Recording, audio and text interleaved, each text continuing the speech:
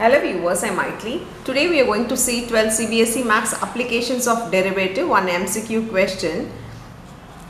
The points on the curve x square by 4 plus y square by 25 equal to 1, at which the tangents are parallel to x-axis. If the tangents are parallel to x-axis, then we can say that slope is equal to 0. For tangent parallel to x-axis, the slope will be 0. So let me start with the sum. To find the slope. Slope, you know that differentiation is the slope. So differentiating this becomes 2x by 4, x square, 2 will come in the front. So 2x plus 4 plus 2y by 25. As we are differentiating with respect to y, we need to write dy by dx is equal to 0. Because the constant term, it becomes 0. Bringing this to the side, it becomes dy by dx. This we can cancel and bring it. This is equal to 2y by 25.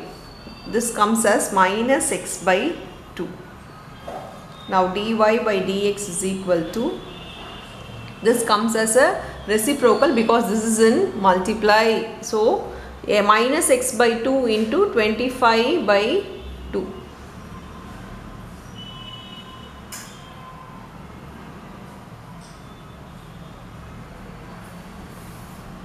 So this is nothing but minus 25x by 2 2s are 4y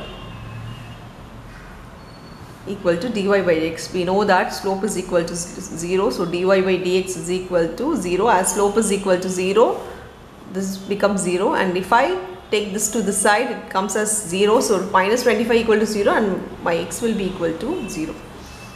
So we know that x is equal to 0. Substitute the x value in the place of the question. As the point x0 lies on the curve, we can say that this can be written as x square by 4 plus y square by 25 equal to 1. Taking x0, the total thing will become 0. So y square by 25 equal to 1. Bringing 25 to this side, it comes as y square equal to 25, y is equal to root 25, which is plus or minus 5. So we know that x is 0 and y is plus or minus 5. So the point will be 0 comma plus or minus 5, which is in option B. 0 comma plus or minus 5 is in option B. So option B is the correct answer for this sum. That's all with the sum. Thank you.